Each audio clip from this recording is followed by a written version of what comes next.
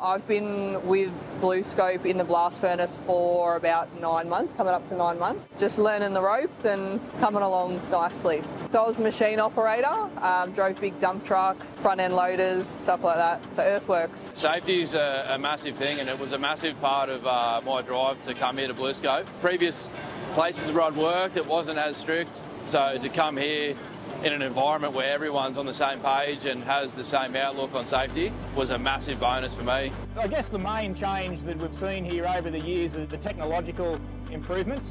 At its core, it is still a physically demanding role, but we've managed to eliminate a large part of the manual handling and the risk. We have mobile equipment, heavy equipment operating everywhere. Given the nature of that, it's a very safe place to work.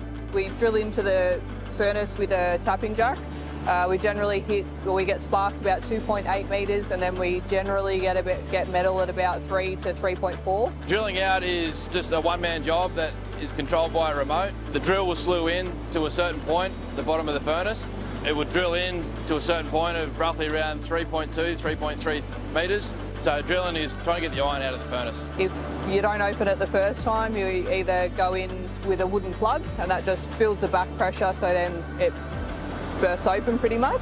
If we have like a burnt off bar in there or it's not quite open, we'll chuck a drill bar, which is a solid bar, and we just smash straight through there and try and get the iron out. And then if all else fails, we have to oxy the tap hold. So that's just oxy pipe, and that just burns away anything that's in there and the iron pours out. Yeah, you've got to be big on safety, so just make sure you're switched on and just take your time in what you're doing.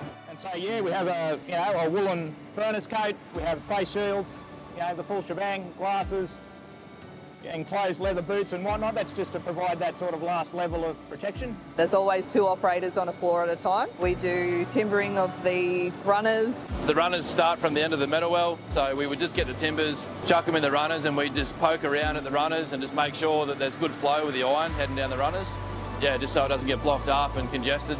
We bring up our stock from the floor with the crane. We operate an excavator, we operate a dingo and a kanga, forklifts, bits of everything. Sending samples, taking samples, also do inspection works outside of the furnace. It's part of our role. I just love the environment. I know that seems like a strange thing to say for the environment, but I love the noise, I love the flame, I love the hustle and bustle. So the training, it's full on.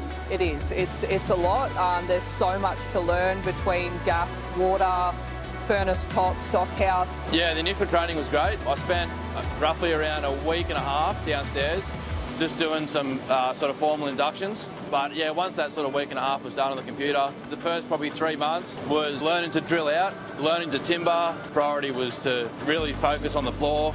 Don't rush it, don't be too eager to come here and start hitting the ground running and thinking that you know everything straight away. It does take time.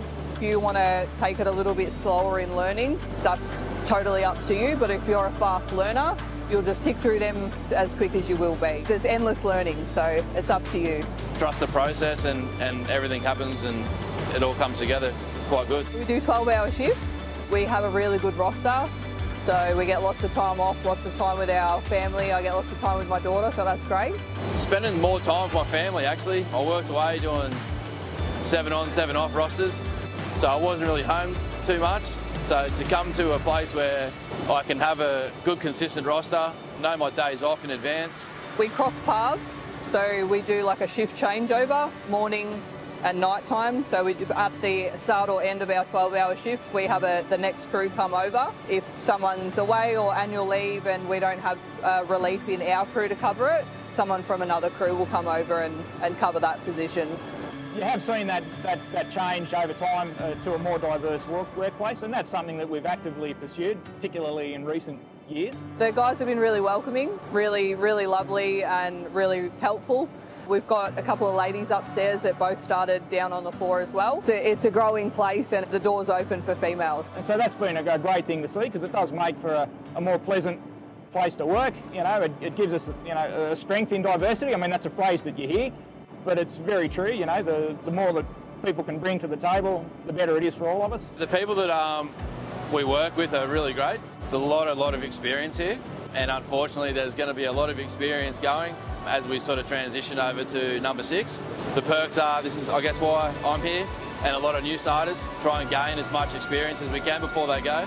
But everyone's great, everyone's always willing to help, as long as you have got ambitions to learn and want to come here and put your best foot forward every day. The number one thing here is the people. Yeah, that's what sort of gets you coming here. I moved here 7 years ago and it's taken me 7 years to get a foot in the door. I enjoy the job and I want to give it 100% because it's, you know, it's something where I want to see myself retire. Many of the people and the families in Wollongong have built their entire life out of the steel industry. There was an opportunity to join the company, so I took that opportunity and I've been here for 28 years. I never thought I'd be so interested in doing this type of work. Definitely coming from something that I've never worked at before, around a lot of heat.